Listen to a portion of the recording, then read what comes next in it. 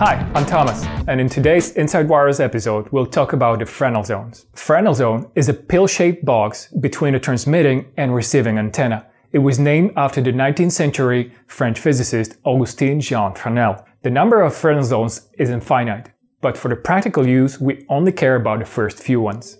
For good operation of an RF link, the line of sight should be clear, and at least 60% of the first Fresnel zone should be free of obstructions. If an object is at the border of the first Fresnel zone, it can cause a decrease of the received signal level, also known as fading.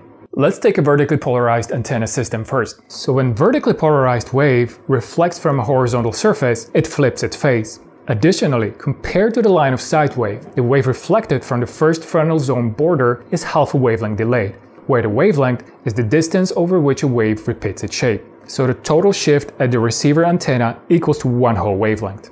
The direct and the reflected waves are in phase at the receiver antenna, and the total received signal is therefore stronger. When the wave reflects from the second Fresnel zone border, the situation is quite the opposite. The total received signal is weakened.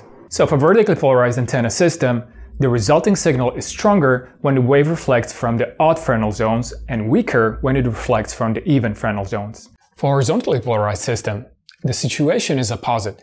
The odd Fresnel zone reflections weaken the signal, and even ones strengthen it.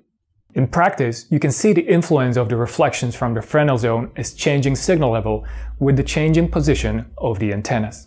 Or, when you switch the polarizations, you can see a significant change in the signal level even if the antennas have balanced chains. While figuring out why a link might not perform well may be a complex task, the knowledge of the Fresnel zone influence might help you rule out some of the possible problems. Try to move the position of an antenna on one side of the link up and down to see if the signal improves. Since RF waves reflect from all kinds of surfaces, such as lakes, roofs, or Earth's surface, as well as the walls of the buildings, the general rule of thumb is to be aware that the longer the link distance, the bigger the Fresnel zone becomes, potentially making the link more sensitive to the vertical antenna position adjustment.